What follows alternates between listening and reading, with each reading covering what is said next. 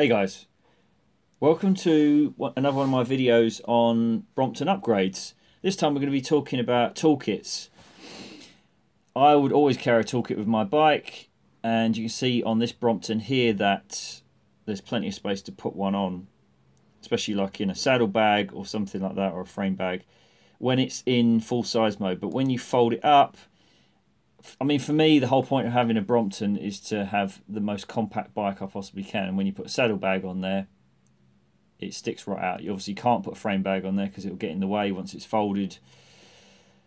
Fortunately, Brompton has come up with a very neat solution. It goes in this little package like this, and it pops into the front part of the frame tube.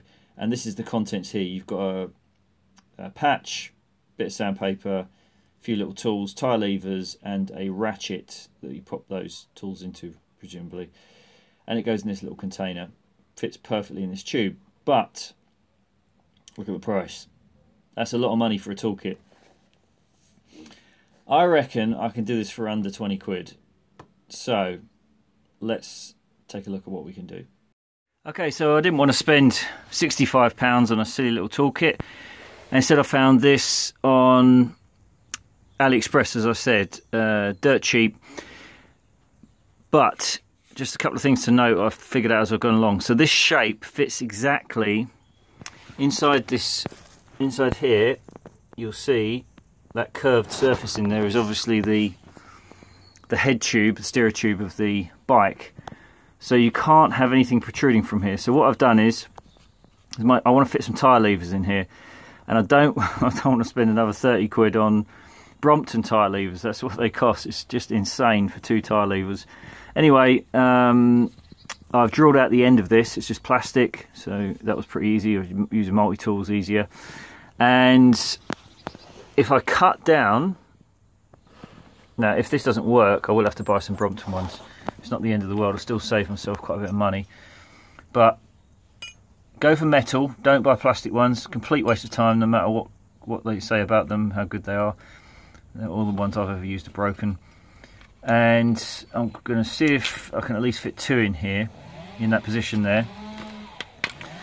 But if you look at what I've had to do to get it in there, I've had to cut it down because anything sticking out the back, as I say, is going to knock into that steerer tube. So I've taken about 10mm off of that and then rounded the end off, so it should still work.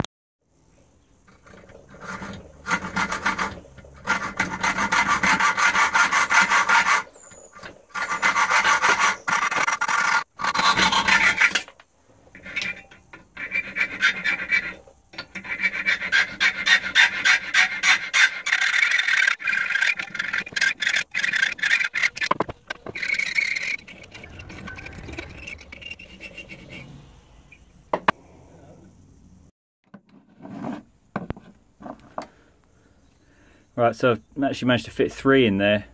They're quite skinny ones, but you can see it doesn't stick out the end there. And that magnet obviously attaches to the steerer tube. And now I found myself a tiny little Allen key set. So that's got 6, 5, 4, 3, a flathead and a posi, or Phillips rather. And then that just pops in there like that. Okay, let's pop it into the Brompton. So this is the final kit. It's inserted into the frame here, so you push that all the way in and that locks in place. So inside here we have also a spanner, double-ended spanner that comes with the container. That's got a larger socket here, a smaller socket at the other end. I've also got a little file for the inner tube when you're doing your puncture repairs. You've got a couple of patches here. These have to be the adhesive type, not the ones that need the contact adhesive, because there's no room to put that in here, obviously. As far as cost, you're looking at around £13 off of eBay or AliExpress for the container with the spanner. Then you've got the Allen key kit, which is around £4, and then you've got, 3 tyre levers, around about £3 or £4, something like that. So it comes in at around £20. There is, however, a cheaper solution, which somebody suggested, which is not bad. It's obviously a bit of old inner tube with a bit of duct tape over the end, and I'm sure that would work perfectly fine, but I wanted something that was a bit more secure. Also, don't forget you can put your inner tube, stuff in it, a spare inner tube down here. That would be very handy. So yeah, that's it guys for this video. Be doing more videos on Bromptons and upgrades, so forth. So stay tuned, and we'll see you on the next one.